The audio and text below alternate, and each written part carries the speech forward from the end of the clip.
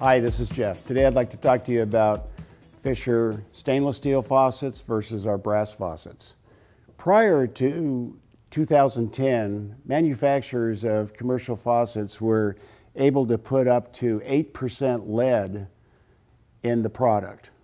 After 2010, with the passage of AB 1953, a California law, it said that we needed to reduce the amount of lead in faucets from 8% all the way down to 1/4%. At this point, we had a choice at Fisher. We could have followed the crowd and gone to simply low lead brass that would be compliant and not allow more than 1/4% lead in our product. However, we have always taken the high road and wanted to have absolutely the highest quality faucet on the market.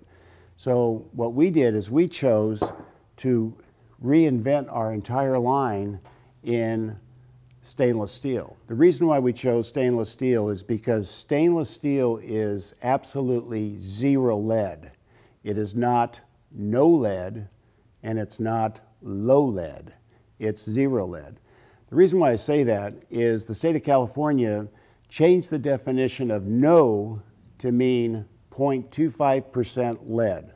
So whenever any manufacturer says that their brass faucets are no or low lead, it is really, what they're really saying is that it's got some lead in it. Now, if you have customers or if you yourself prefer to have faucets that are absolutely zero lead, then stainless steel is truly the only way to go. The other thing is that we don't chrome plate our faucets. What this is a mirror finish that we polish the stainless steel casting to a mirror finish, and it is a forever bright finish. Should it ever get dull, you simply just shine it up again and you're back to the original bright finish. Some people think the biggest benefit of Fisher stainless steel is the durability of stainless steel.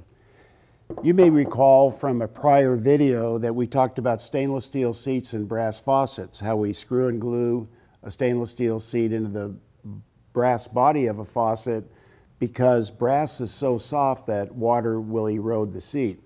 Stainless steel is so hard that we guarantee that seat for life. We are so confident about the durability of Fisher stainless steel that we put a 5-year warranty on it. Thanks for listening.